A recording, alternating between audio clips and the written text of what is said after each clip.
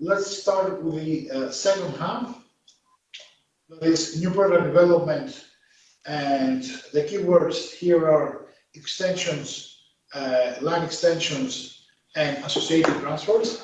As you may remember from previous lectures, associated transfer is one of the very keywords that must be kept at the back of your minds at all times. As far as we're concerned, mainly when talking about either investing in a promotion program or distribution pricing, what kind of associated transfers may be effective from a channel, from a price point, from a mother brand to our new launch. So these are very, very important issues. This way we'll be spending quite some time in explaining what kind of associated transfers we're concerned with. In the case of line extensions, which is also the focus of your assignment. And this will effectively lead us until the end of the second part of today's lecture. I will start with a very traditional brand planning matrix as regards to product development and discerning growth opportunities for brands. This is the ANSOP matrix. The ANSOP matrix consists of 4 quadrants, as you can see in this graph. And these quadrants reflect different combinations between product and market. Starting from the upper left, this is the case of existing markets and existing products. And the recommended strategy, according to ANSOP, in this configuration is market penetration. That is, trying to augment our market share in a market. Most likely this is a growing market. The MPV rate is also likely to be low, but the promo intensity is likely to be high. Moving on towards the right, on the upper right quadrant, this is the configuration of existing markets with new products. This is one of the territories that you might leverage in your assignment as well. New product development. For example, new sub-brand, but for an existing segment, or an extension of the current sub-brand. For example, new variants based on size, flavor, scent, benefit. For example, Coke Zero or Vanilla. The bottom left quadrant, this is the configuration of investing in new markets with existing products. A typical case in this scenario is a repositioning of an existing product offer that is quite usual in the OTC drugs market. For example, repositioning an existing drug for different conditions or for multiple conditions at the same time. And finally, moving on to the bottom right quadrant, this is the configuration of new products with new markets. This is the most, let's say, augmented positioning related, or if you remember the concentric circles in terms of positioning that I presented in the first lecture, the potential product territory. There's the furthest, the more far out territories you can leverage for extending your brand by diversifying it, either in wholly irrelevant markets or in semi-relevant markets. Now, what is wholly relevant, irrelevant, and semi-relevant or relevant are quite flexible and fluctuating terms that have been defined in all sorts of different ways in the secondary literature. In a nutshell, a completely different market in product terms, strictly in product-related terms, is a market that you don't have any know-how and you can invest in it, and that is at the same time completely different as regards to use and the mode of use. For example, diversifying from airplanes to hotels. Now, what this kind of definition for diversification does not take into account is exactly what I was stressing in the same respect in previous lectures, the secondary brand associations, which are more important for us. For example, hotels and airplanes may sound quite dissonant and quite different, but when it comes to Virgin, extending towards either category is very well expected for reasons that I'm not going to explain anew. I went through this reasoning in the first lecture. You may play back the equivalent presentation. But what should be borne in mind is that diversification is a flexible term, and that is, at least as regards the answer of matrix, it's product-oriented rather than brand-oriented. And even less so when we're concerned with leveraging secondary brand associations. This is why I kept coming back with the response to Mr. I think it was Mr. Rodopoulos, or a question anyways that was proposed earlier in these lectures as regards whether McDonald's, for example, would be capable of launching successfully an apparel brand. To which I told you that there is no right and wrong, and there is literally no limit as regards the stretchability of the brand.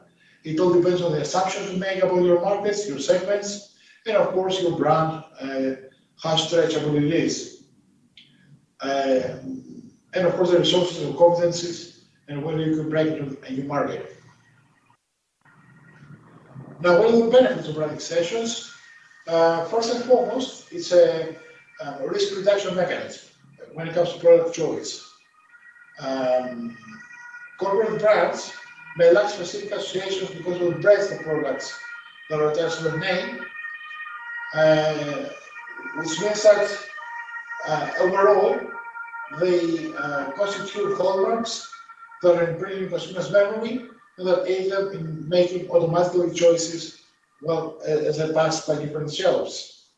So, as a risk reduction mechanism, an extension is very important because it draws on the multi-brand name, and it's an automatically seal of guarantee and a way of transferring positive associations, especially as regards trust and esteem.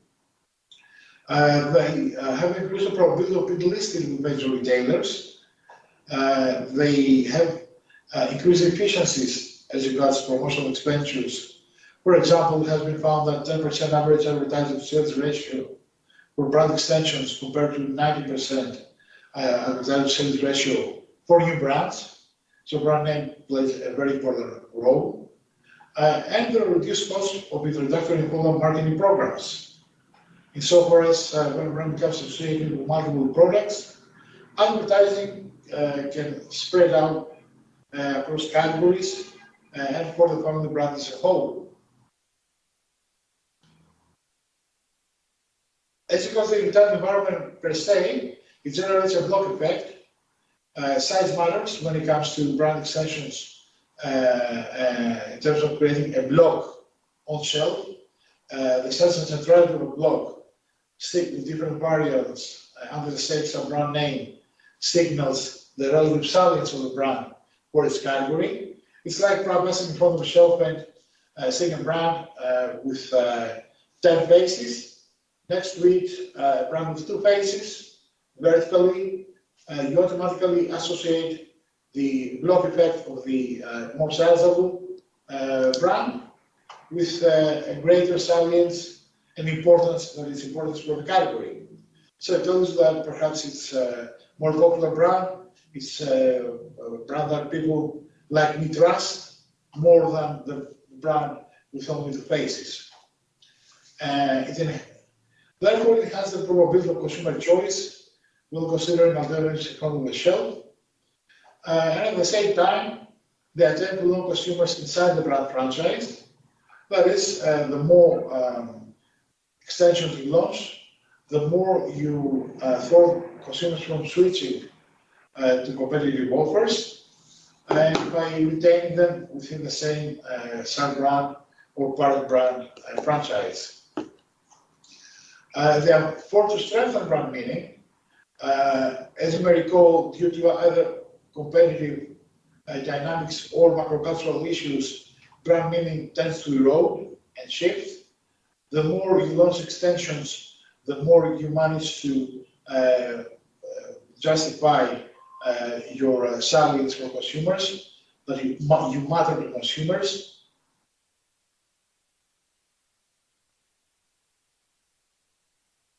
Most importantly, it's a way of enhancing the parent brand image. The same goes for brand image. If left unattended and that is bereft of new extensions of new blood that's pouring into the veins of the franchise, it's going to erode, it's going to become sedimented.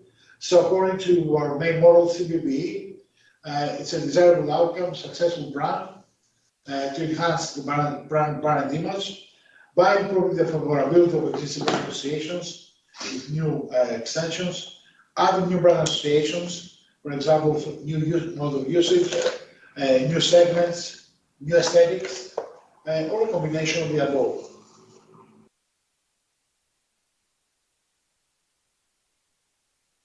This is the case of revitalizing the brand, especially the parent brand.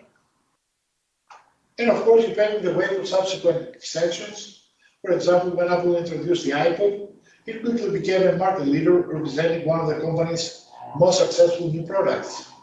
At the same time, when it launched the iPod, it enabled the introduction of the iPhone smartphone and the iPad tablet computer. So a successful extension is a springboard for more extensions to come. Of course, as always, apart from the benefits, there are risks that are associated with brand extensions. For example, causing consumer frustration in the face of greater variety on shelf, especially nowadays, as I was talking about previous week, the more prolific the category in terms of variants, the more consumers tend to confuse with all the different benefits and added values that are purported by brands as they try to micro-segment their markets and reap benefits from ever multiplying niches. For example, consumers may reject new extensions for tried and tested favorites of full-purpose versions just because they want to, they don't intend to become immersed in this complexity. It overburdens the decision making. Occasionally, retailers are resistant to the phenomenon of variance proliferation because it causes shelf space scarcity. It demands frequent assortment revisions and the enactment of rationalization programs. These are joint activities that are usually undertaken between retailers and manufacturers. That is, they undertake the review of the category, especially with leading players in this category, in order to rationalize their assortment and the allocation of shelf space. Because they're slow-moving SKUs, they're medium-moving SKUs, fast-moving SKUs. Not all SKUs are the same, and the slower an SKU moves, the greater it sits idle on shelf, and the turnover rate is not profitable enough for the retailer. So as a result, it has become virtually impossible for a grocery store or a supermarket to offer all of the different varieties available across all various brands in any product category. This is why a listing of new products usually takes place in a scalable fashion.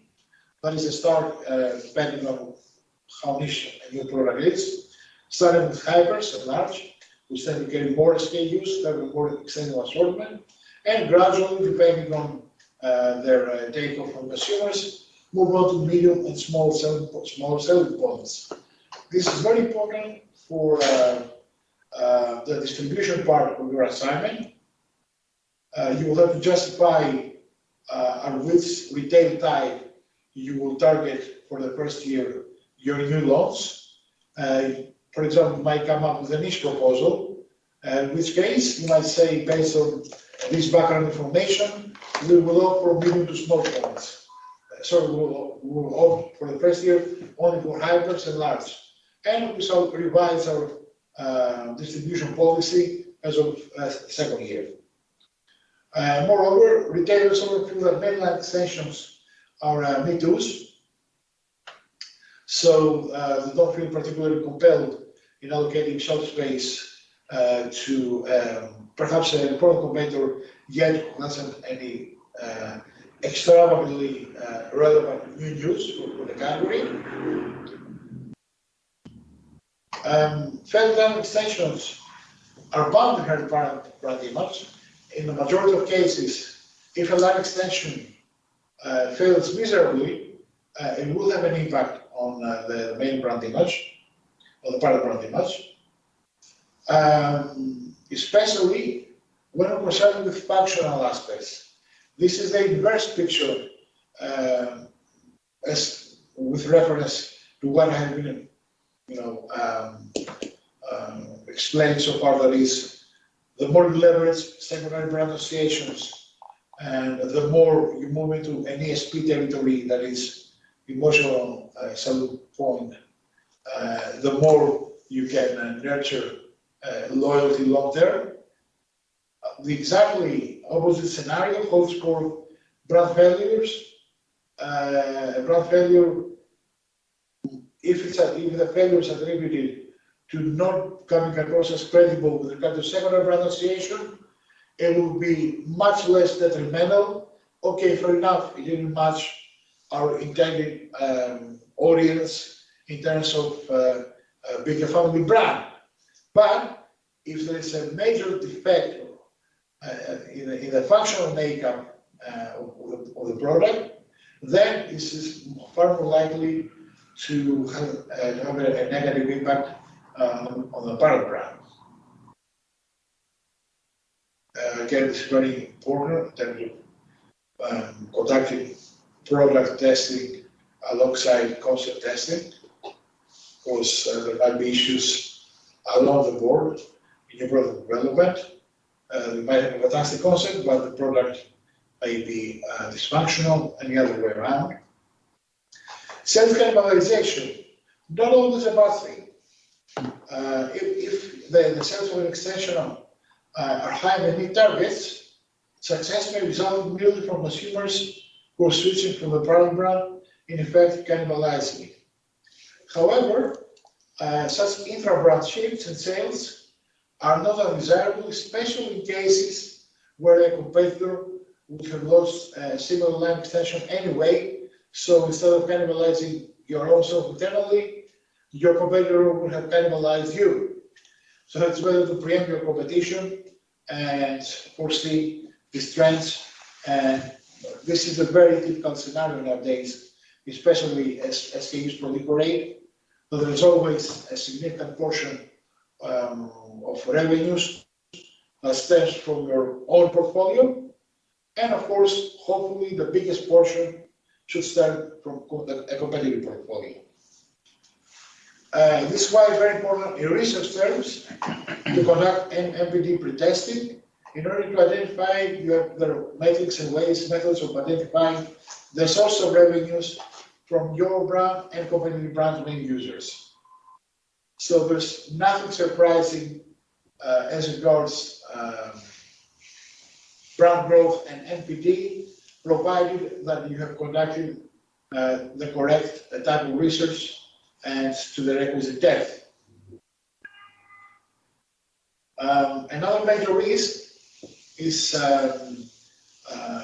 with extending, but without having drawn a very clear link with the parent brand. Again, this is likely not to backfire as regards the parent brand, but not to nurture the internal associations for the extension. It's the inverse scenario of what I was talking about earlier in terms of harming or not harming the parent brand. For example, when Zulema introduced Minas, that was the razor, the female razor, it might have diminished its resonance with the core target audience of men, but at the same time, it might have come across as old for women, given that this brand was extending from a pure male territory. So there are all sorts of questions and issues, again, that must be addressed at the pre-launch phase during the new product testing.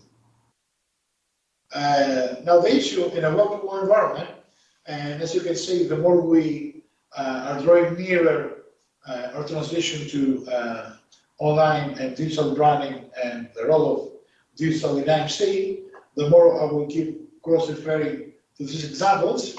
In the era of social media, such orthodoxies have begun to crumble in favor of what's called multifocal positionings. That is, the simultaneous positioning of a product in multiple and perhaps potentially conflicting audiences. So the era of a single-minded proposition and a big idea based on a single-minded proposition and a USP that was very very strictly defined and at the same time with mass appeal is a thing of the past. Nowadays, a brand has to be endorsing, it's obliged to endorse polyphony, but in a manageable manner. And I will come back to this when we'll be talking about brand communities in the digital branding session in 2 weeks' time. Another example, as regards the harm that may be inflicted to the parent brand by line extension, is if customers see the brand extension as inconsistent or conflicting with the corresponding associations with the parent brand. For example, when Heinz introduced the all-natural cleaning vinegar, given that the parent brand was well known and reputed for being strictly a food player, the company, the immediate associations that sprang to consumers' mind concern not a cleaning product, but a meal that included vinegar.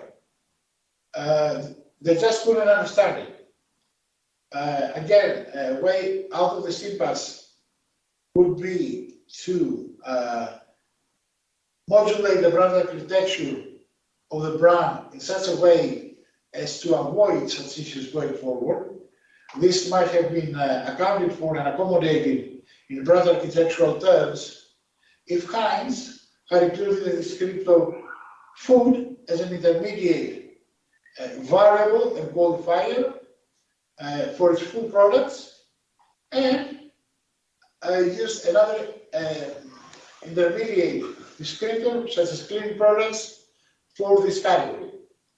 The problem was that it's extending straight from a brand, for the parent brand name, without having nurtured category-specific associations first among its current and prospective clientele, and to what extent it is capable and credibly so to compare with these categories.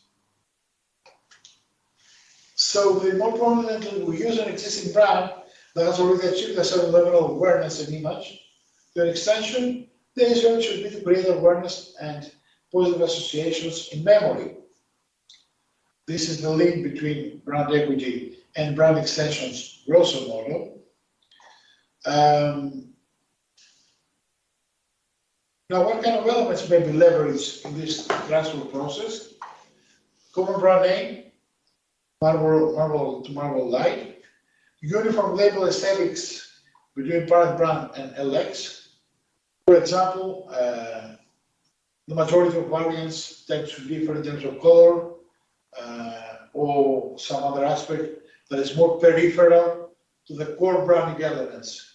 Take, for example, Doritos has exactly the same placement of the logo of the front of pack, exactly the same placement of the key visual of the front of pack, exactly the same placement and font type of the variant of the front of pack, but in different terms of pack colors by flavor.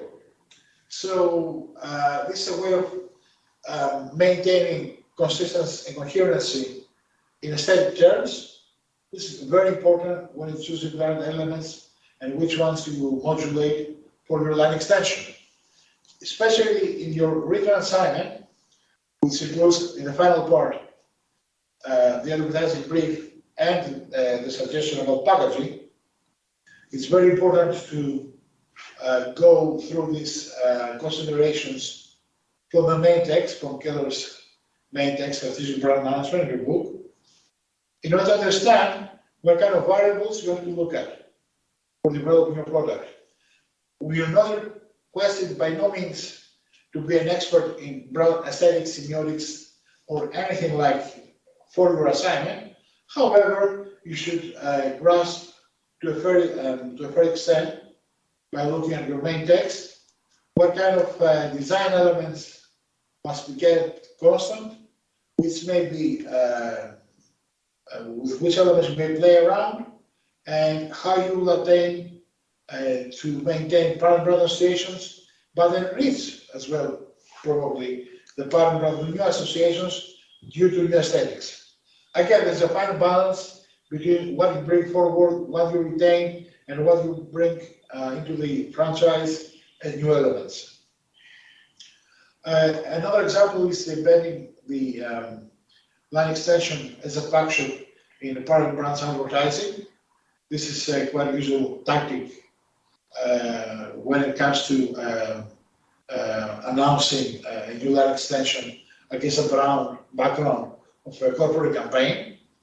As always, discussing in greater detail in our IMC part, the emotional conditioning part of advertising as an integral part of creative strategy is at least half the importance as a determinant of the brand success as the claims you will be making about the new brand. So this is a very cunning and fruitful and profitable way of capitalizing on the associations of an emotional-oriented campaign, a brand campaign, by embedding as a function the line extension as a mini DVC.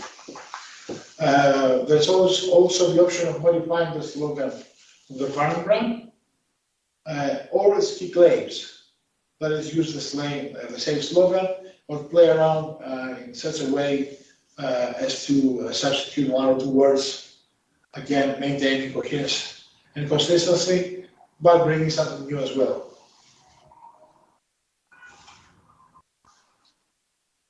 Now, as regards to the determinants of successful line extensions, Randy, Holland, and Barrett studied the line extensions, 75 line extensions of 34 cigarette brands over a 20-year period. And this study culminated in some key findings that are quite insightful. First, the line extensions of strong brands are more successful than extensions of weak brands. The line extensions of both brands enjoy greater market success than those of less involved brands. So, leveraging secondary brand associations, of which brand symbol is an integral part, is very important. Line extensions that receive strong advertising and promo support are more successful than extensions that receive bigger support. This has also been a key finding for integrated marketing communications. If you start pulling the plug behind the main brand, chances are that the communication effort you put behind a new line extension will be less effective. And finally, line extensions that enter early in your product category are more successful than extensions that enter later, the so-called first mover advantage. And this is why it's very important to foresee the developments of your market across all brand elements in order to be capable of furnishing your brand not only functionally oriented advantages, competitive advantages not built just around functional advantages, traits, attributes, competence, and so forth, but even more importantly, Against the background of secondary associations stem from your aesthetics, from your packaging. Packaging is extremely important.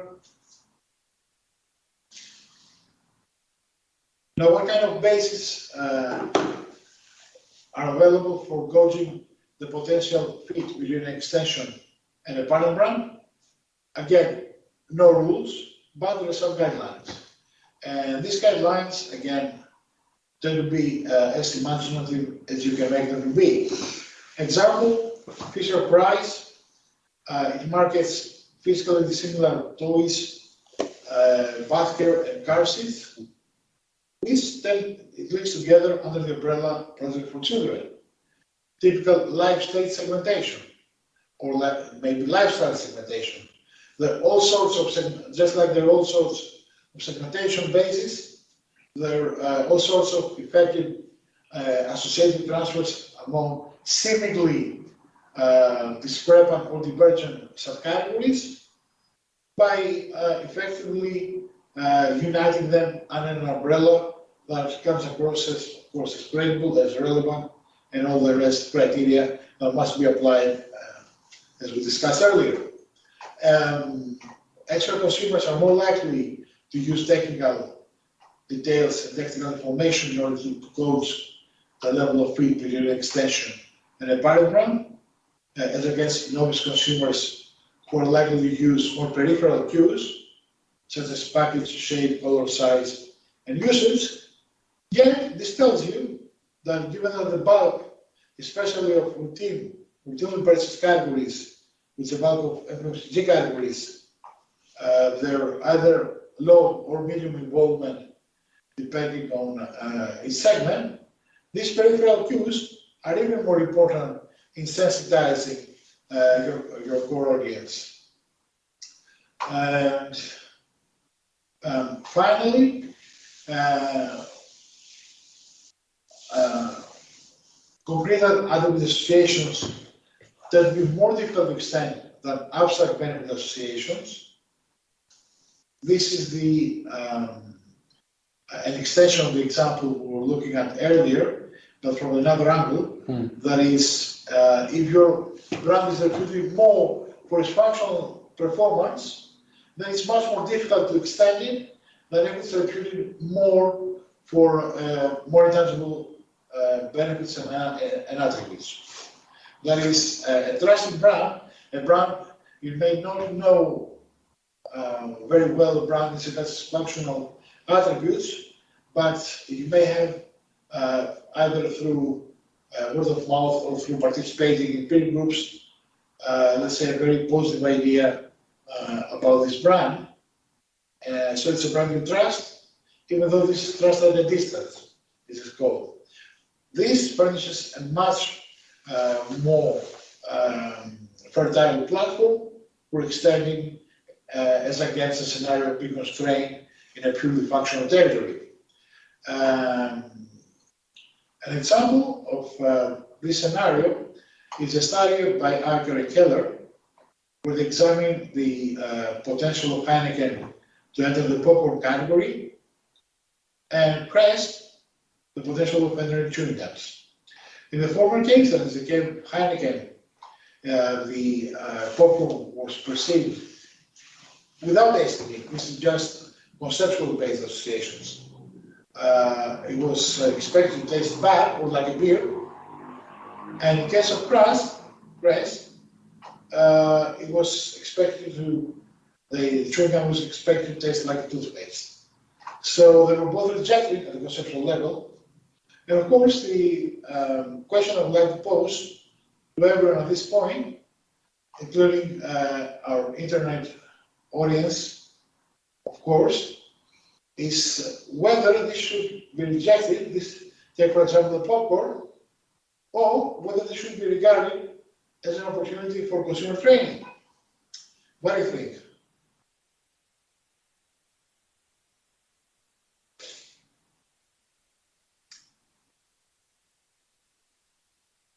Any ideas? Anyways, there's no right or wrong. It depends on the risk the company is prepared to take. For example, I'm personally conducting new product development tests for various products, and some of them they failed miserably. Yet the companies they decided to launch them, either because of global strategic priorities or because they were very convinced that if they mobilize an army of ambassadors and brand evangelists, they would be capable of reversing this, let's say, initial conceptual deficit. Again, there's no black and white in these cases. For example, with alcoholic drinks, a new taste is also impossible to build in terms of embedding in drinking habits, consumers' drinking habits, unless you mobilize bartenders, provide incentives, you explicitly request that they give away free shots and stuff like that. So trial and extension on-site relevant involvement with the brand is of it's of paramount importance for, let's say, overcoming drawbacks that might have been pointed out at the conceptual stage.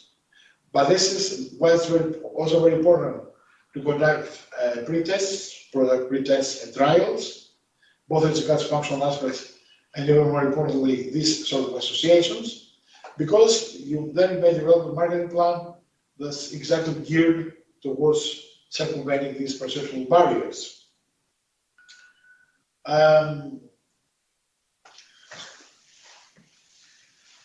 We skip a slide. Yes, I skip a slide. This is a slide that sums up the steps in successfully producing branding extensions. This is very important for your assignment, but of course I'm not going to read the entire procedure, but I included it in your presentation because the slides, as I've said, on the one hand, some of the main points from your quite bulky book, allegedly, and at the same time, to provide you guidance as to which are the key requirements for your essay in terms of background reading. So this stepwise procedure is very useful for you. I strongly recommend that you read it when applying and thinking about your plan. And the final bit that I want to discuss about extensions concerns vertical extensions. There are two cases here. The first concerns the extension of a brand upwards, that is, into a more premium market segment, or the opposite scenario, downwards into more value-conscious segment. The upward extensions can improve brand image, whereas the premium versions overconvey, the upward extensions can improve brand image, whereas a lower price brand that is extending downwards may confer negative associations of imperial quality to the mother brand. And another discussion topic for you, what do you think about strong brands, very well-known brand names, yet which manufacture own labels? This is a very typical case in the majority of the retailers you're shopping from. Most of these own-label products, they're actually manufactured by major players. Of course, this is not mentioned on the front of pack that this is manufactured, for example, our shampoo is manufactured by Unilever. But if you turn the back of pack, in the majority of cases, it does mention the actual company. So what do you think will be the outcome in terms of associations if you found out that a cheaper brand, own-label brand, has been manufactured by your favorite brand, which in some cases sells double the amount of money that's commanded by the private label? Will that backfire on the main manufacturer?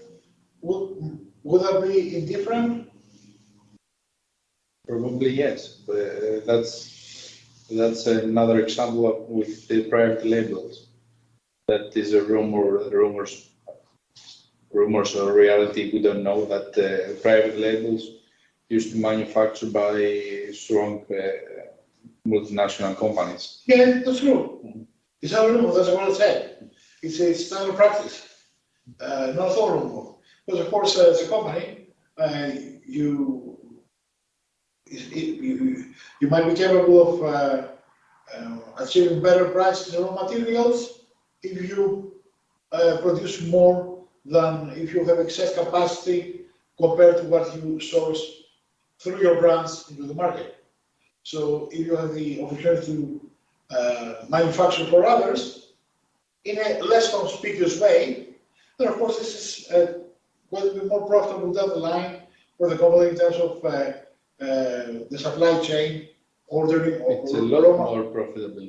Yes. Because you're skipping all the other factors like the marketing and Yes. Nevertheless, the outcomes from surveys and both from academic research and practitioner research is quite ambivalent. In some cases, more consumers are no less concerned because at the end of the day, many brands feature different offers for different segments, starting from cheaper offers and moving up to more premium offers, with a considerable wide price range as well. So at the end of the day, it's like, let's say, comparing between the low end of your portfolio with another brand that's happens to be offered, happens to be produced by your corporate brand. Of course, the same happens either by your own variant or sub-brand in your portfolio, that some consumers might be thwarted from really cherishing these premium associations just because you feature a cheaper brand in your portfolio. And of course, I believe it is status on another way for consumer to consume, let's say, a brand from Unilever and to consume the private label of Sklavenitis and AB. Sure. It's status. But in some cases, well, that was surely the case when private labels, made their first appearance in the market. But right now, it's especially in some categories, private labels carry equal equity to national brands. So this is why I haven't mentioned at all when I was talking about equity that one of the early perspectives of coaching brand equity, where the perspective was initially developed in the academia, was by comparing national brands to what they call no-name brands or private labels, which of course is not the case because nowadays, and it has been the same for quite a long time now, discounters, both soft and hard discounters, they carry definitely some equity, and in some cases of equal gravitas to other retailers. For example, Lidl, as you can understand, it's hard discounter, but in some categories. In other categories, it's either on parity or even more expensive than national than other retailers. But at the same time, it tends to,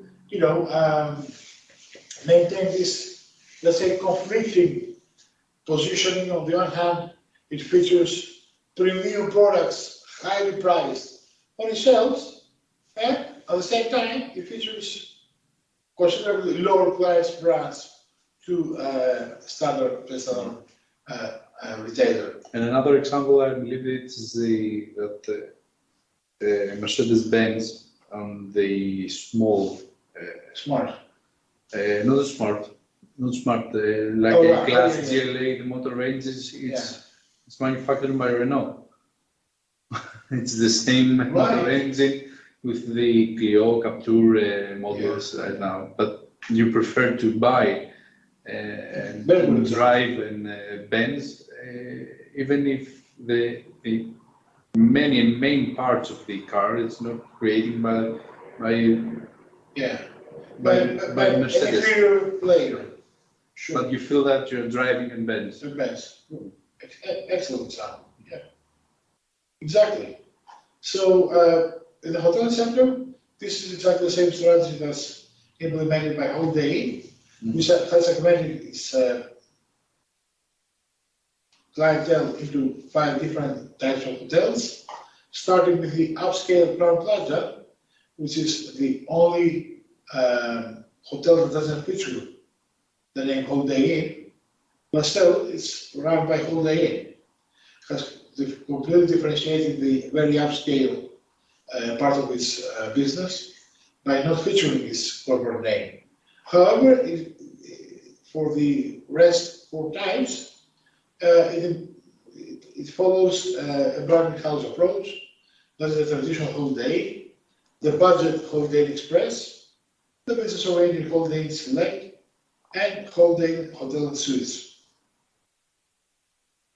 Right, now we have been talking all along about brand associations from a product-centric point of view, that is from the point of view of brands themselves, how associations work, how they're transferred, what are the risks and opportunities for effective transfers, or from a consumer's point of view as a individual processing model of information that is the psychological, the eco-psychological model that is dominant in the brand equity perspective. From a more expanded social, psychological, and sociological and anthropological point of view, it's very important to incorporate this perspective because the meaning, at the end of the day, the source of the meaning of associations, whether these are cultural values or aesthetic aspects, they tend to adhere in a culturally constituted world. So the meaning here is out there in society, it's not generated inside consumers' minds to begin with. And if it does, it's always a variation of the meaning of one or more meanings that flowed in society.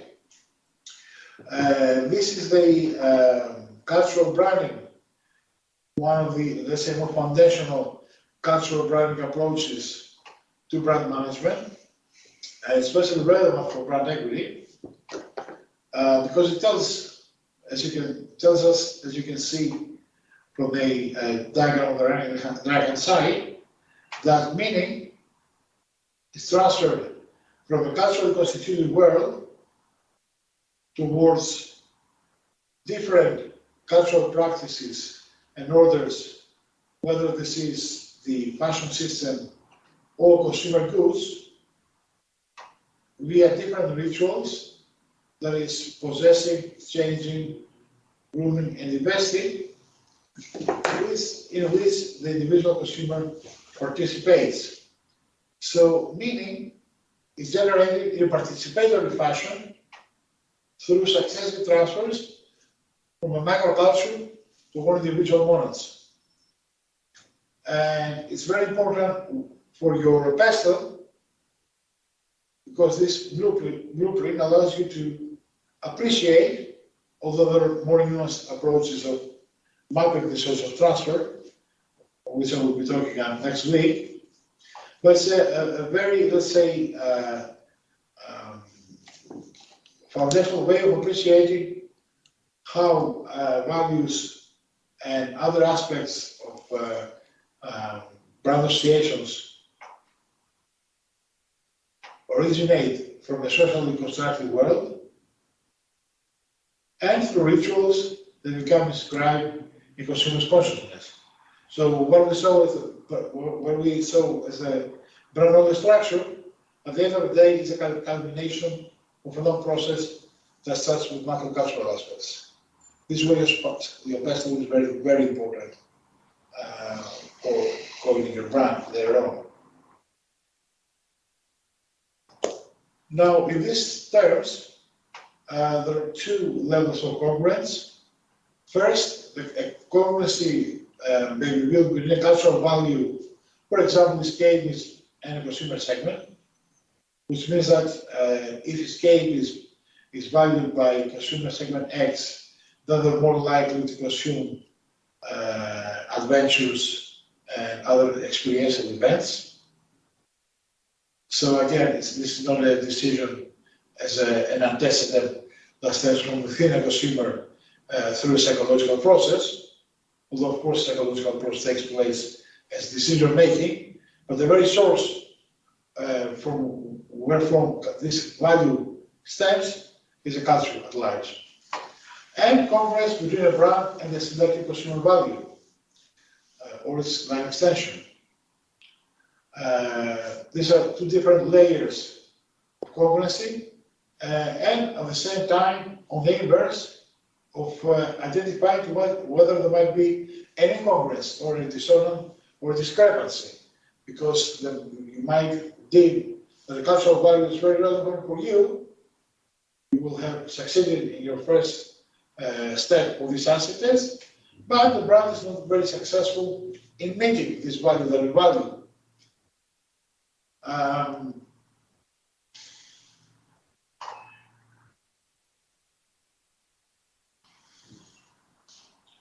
Right, so it's 14:08.